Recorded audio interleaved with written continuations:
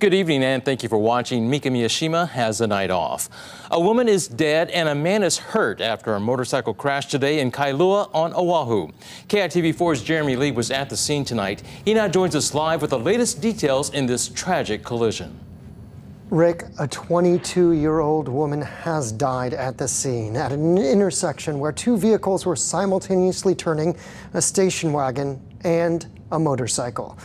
The Suzuki motorcycle was driven by a 22-year-old male. It crashed into the station wagon.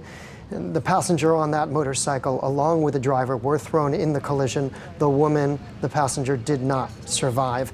The man was rushed to a nearby hospital. It happened at the intersection of Hamakua Drive and Kailua Road at about 4:30 p.m. Witnesses say they could hear the crash from surrounding businesses.